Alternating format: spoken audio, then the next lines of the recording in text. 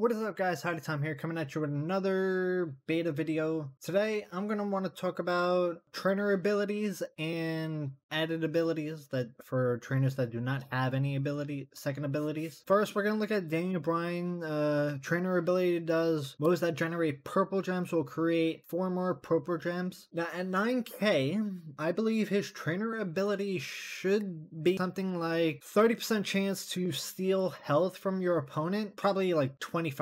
The next trainer I want to talk about is Titus.